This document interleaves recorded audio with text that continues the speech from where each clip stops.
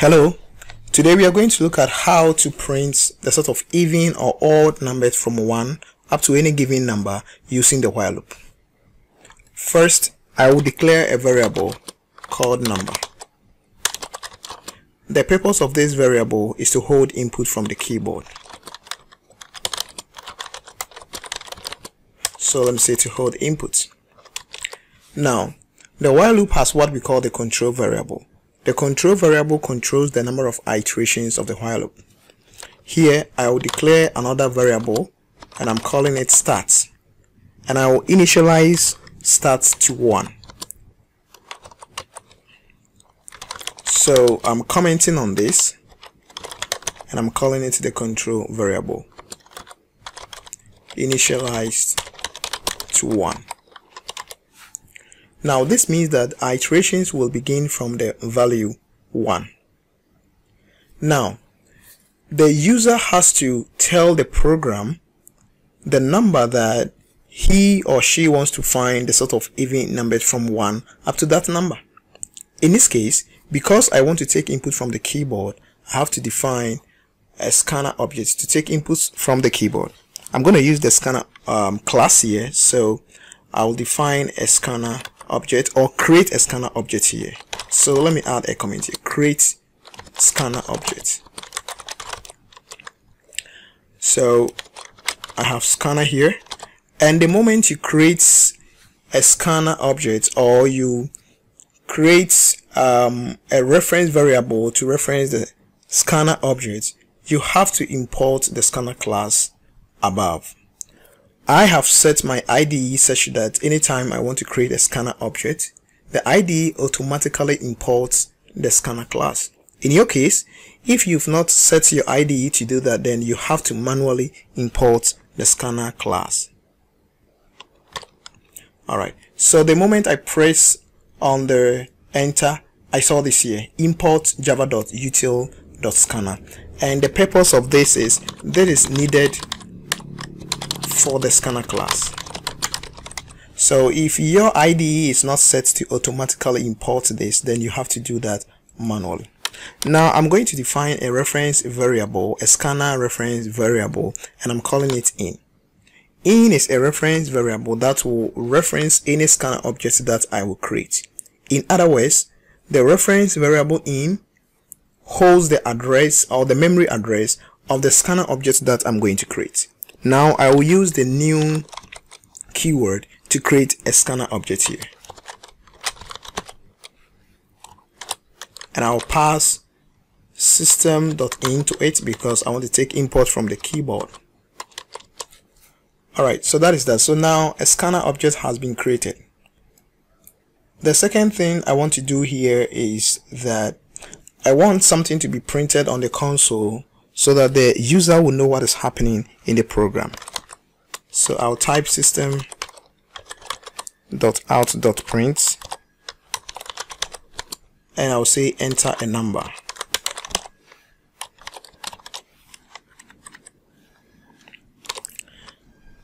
The user is going to see this on the screen and the user will enter a number here. That number that will be entered here will be handled by the variable number. Here I have to call the reference variable of the scanner object that is in, because I want to call the scanner methods to be able to take input from the keyboard.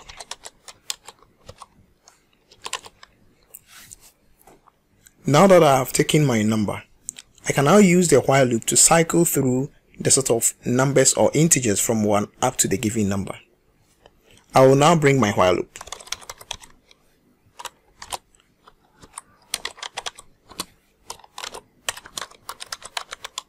What this means is that while starts, that is while the value, the initialized value 1 is less than or equal to the number I entered here, I want the while loop to go on executing a set of statements. So while start is less than or equal to the number, I want you to do this first. As you go through the numbers that is from 1 up to the given number, I want you to test and see if the number at a time when you divide it by 2, is the remainder equal to 0? If the remainder is equal to 0, then that number is an even number. So if the remainder is equal to 0, then I want you to print the number out.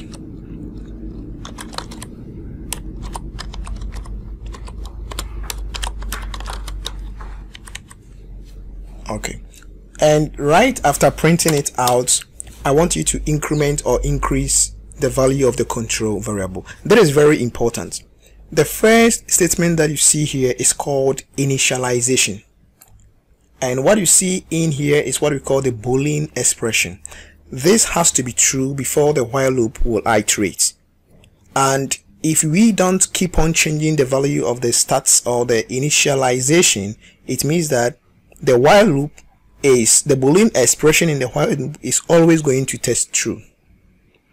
If we do not keep on changing the value of the stats or the initialization, during the iteration, it means that the value of the start is going to be constant, and that means that the Boolean expression here is always going to be true, and that will turn it into an infinite loop. So right after this, I have to increment the value of my control variable, and it is going to be this. So let me put something there. Increment stats. Alright, let me use increase stats by 1. Now let us go back to look at the program.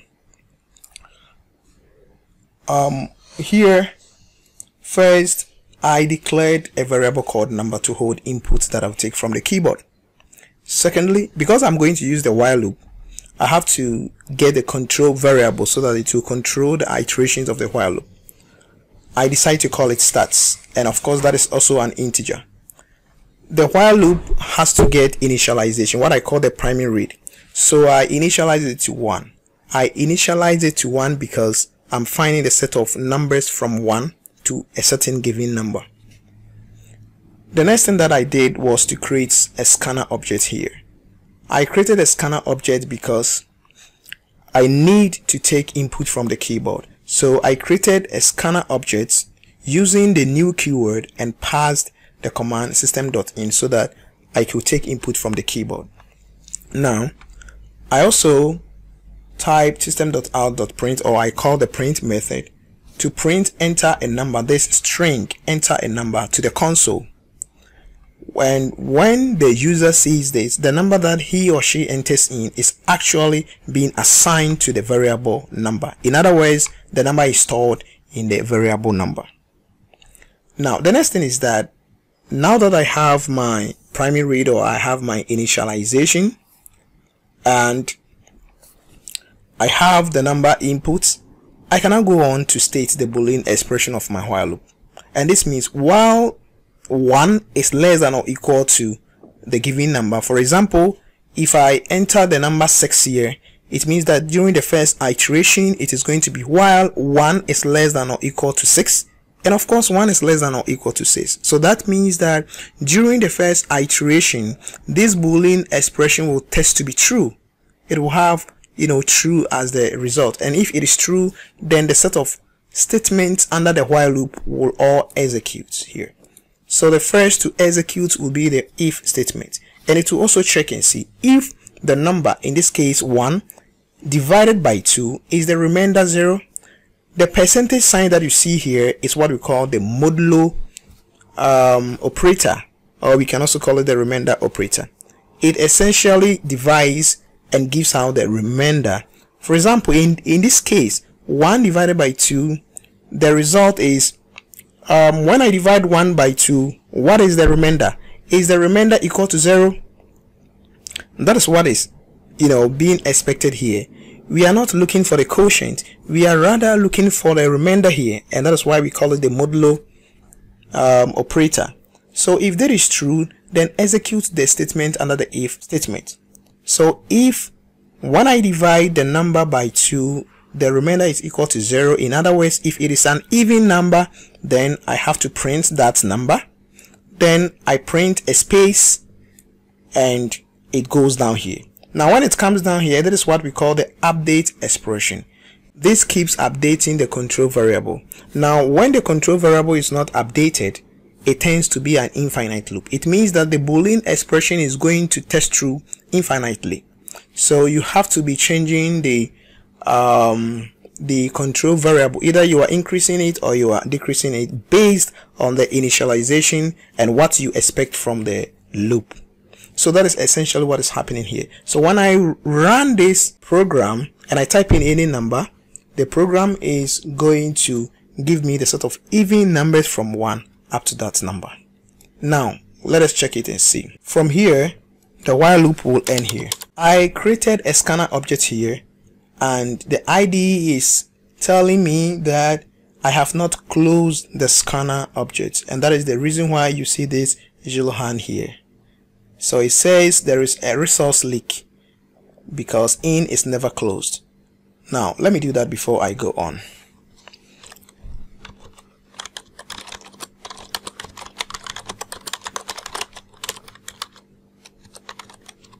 So this closes the scanner objects, and when I go back to check, there will be nothing here to warn me that I am leaking my resources. We cannot check the program to see if it works correctly.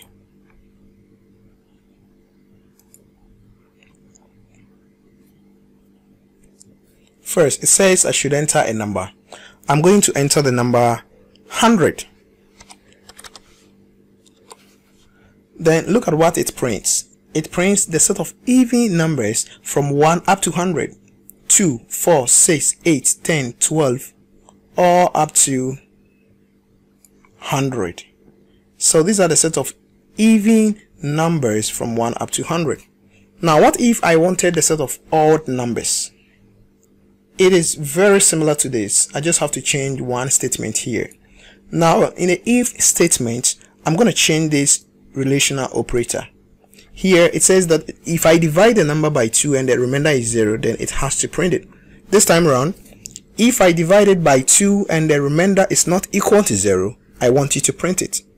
That means that is an odd number. An odd number is a number that is not exactly divisible by 2, or it is any number that which when you divide it by 2, you get a remainder other than 0.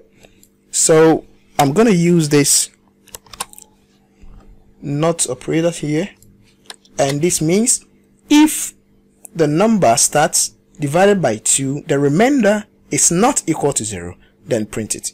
I'm going to type the same number 100, and I'll find a set of odd numbers from 1 up to 100. Let me test the program and see.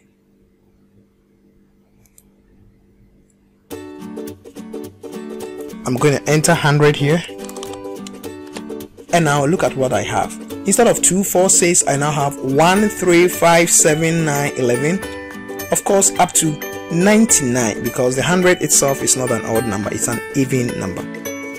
So this is the way that you can print the sort of even or odd numbers from 1 up to any given number. You can extend the range to anywhere that you want. You can extend it from negative numbers up to positive numbers.